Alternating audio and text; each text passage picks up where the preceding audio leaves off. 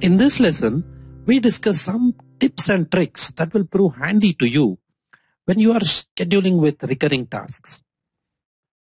Firstly, use recurring tasks with care and as sparingly as possible. The reason for this is that recurring tasks can complicate your plan. When you start assigning resources to all tasks and leveling workloads for your resources. So, if you find that you need to set up a daily recurring task, see if that can be made as a part of some other task and the work balanced accordingly instead of using a recurring task on your project schedule.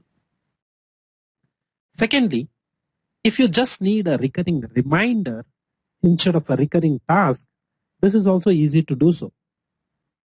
All you have to do is keep the duration for the task as 0. I will quickly show how this can be done. Here, I create a new weekly task with 0 duration, and when I click OK, you can see how this appears on the plan.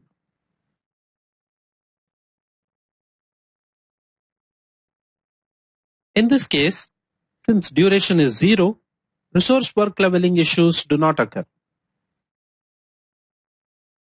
Recurring tasks are given high priority by project as compared to normal tasks. When project makes different types of calculations such as work resource leveling.